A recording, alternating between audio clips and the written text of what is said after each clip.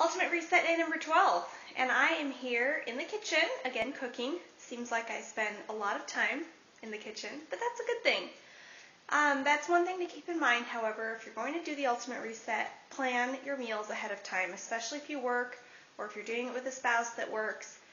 It's a good idea to plan a little bit ahead, the day ahead, otherwise it's going to be easy to cut corners. So tonight I made a hearty vegetable miso soup, and that looks like this. Looks very, very good. Got all kinds of great veggies in there. And then over here I have the side dish, which is a whole bunch of Swiss chard.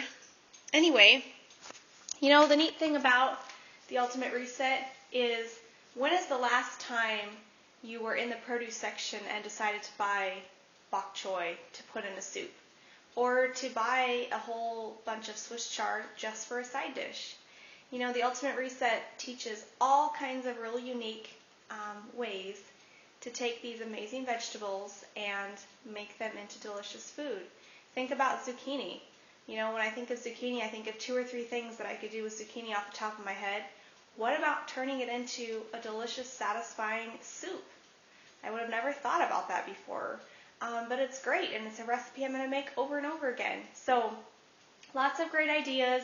Definitely would recommend it. I feel great today.